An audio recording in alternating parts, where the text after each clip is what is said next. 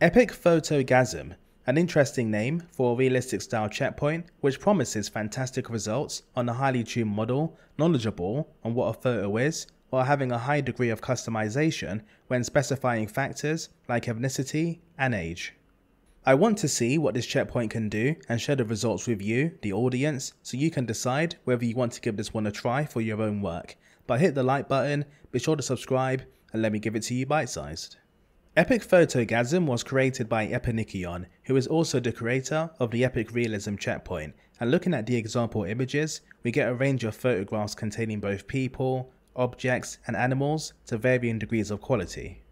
The description highlights that the model can do a variety of ethnicities and ages quite well, and you can even do more fantasy style images, which I'll be keen to see as this model is focused on realism. The author recommends that we use simple prompts without fake enhancers like masterpiece, photorealism, 4K, and other words which try to describe the level of quality or detail, but we can use prompts to describe the atmosphere like cinematic, dark, and moody. It's recommended that we don't use a ton of negative embeddings, and we don't need any extra noise offset, which is the additional noise that is added to an image and then clarified through sampling steps to reach the final image. The suggested sampling step is 20 to start, and the author has also provided some additional style negatives and extensions. But with that, let's dive into running some tests and seeing what this checkpoint can do in action. So to start, I replicated the example image to ensure that everything was working, and we received the exact same image to the quality and likeness we expected. And everything in the image looks great, from the overall composition to the eyes, mouth and hair, with nothing standing out as odd or technically wrong.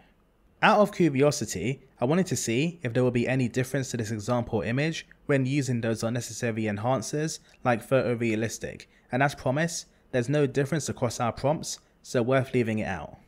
Next, I wanted to try a variety of settings on my own custom image, and my own portrait turned out well, with the teeth looking especially fantastic, but the eyes began losing some of their accuracy as our camera was further away from the face, so this would need to be fixed with After Detailer.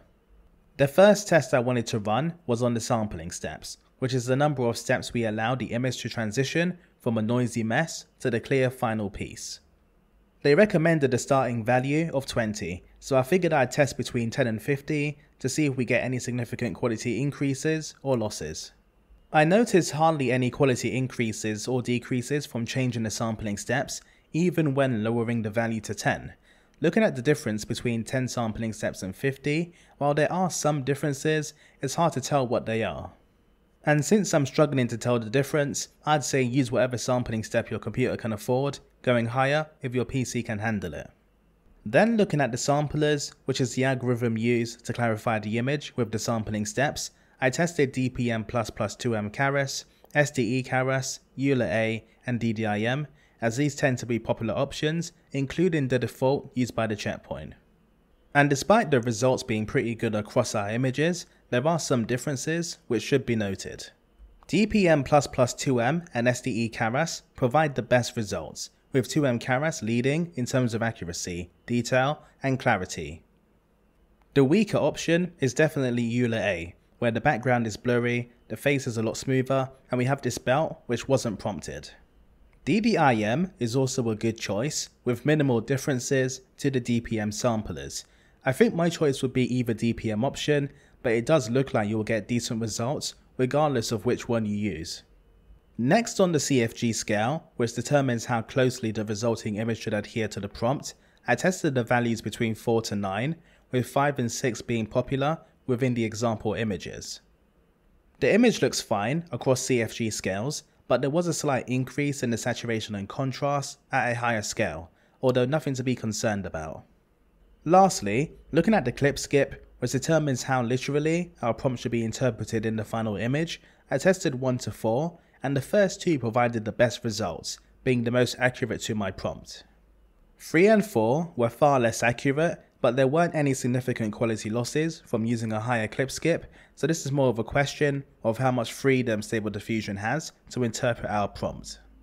Next, I wanted to try a range of skin colors to see whether it can handle tones from light to dark, and of course our usual purple, and to my surprise, this checkpoint handles skin tones brilliantly. There's a distinct tonal shift from pale to white, olive to tanned, and black being the darkest I was able to achieve. To no one's surprise, purple didn't work, as this checkpoint was trained on photographs, so we won't be getting any widow makers with this checkpoint. And regardless of our skin tone, it didn't modify the clothing, jeans, or any other aspect of our image, such as the lighting, so I'm quite impressed with the results we got. The checkpoint also said that it's good at recognizing a variety of races, so I decided to test the same ones using their example image to see what kind of results we can get. They use quite a few, so you may need to squint your eyes, but putting them up on screen, the results are what I expected, where we're getting the distinction between the different ethnic groups, but it can be tricky to tell how big the distinction is between similar ethnic groups. I think Stable Diffusion tends to generalize locations when rendering the subjects, so this does work in the general sense of getting a woman from a generalized part of the world, but will probably struggle when specifying countries that are local but have a shared aesthetic. Moving on to age, we were able to get a good variety of ages, although some of the prompts I copied from the example were somewhat redundant, such as young, mid-20, which yielded very similar results. But other results like middle-aged, aged, and old were a bit more distinct, so if you like cookies and home ownership, this checkpoint has you covered. I'm curious to also see whether this checkpoint can do different styles, or at least give us some kind of variety in the kind of images we can generate. The example images were aiming for realism, but also included some stylized pieces. And unsurprisingly, we didn't get a variety of styles from the checkpoint even when using a heavy weighting.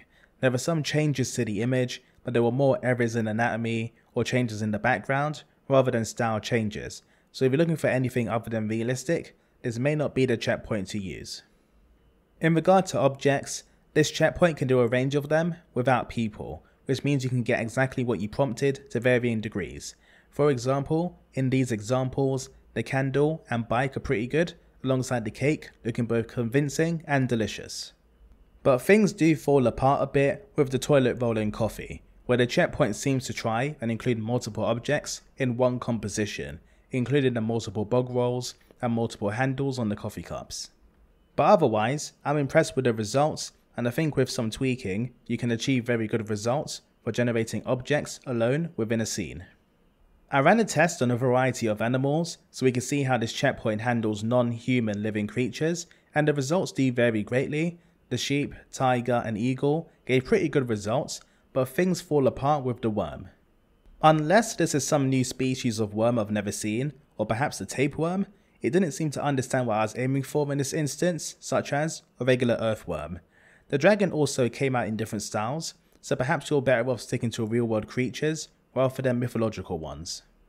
Lastly, I ran a final test on some environment landscapes, such as a hotel, a train station and a lake, using 3 different seeds, and these turned out fantastic.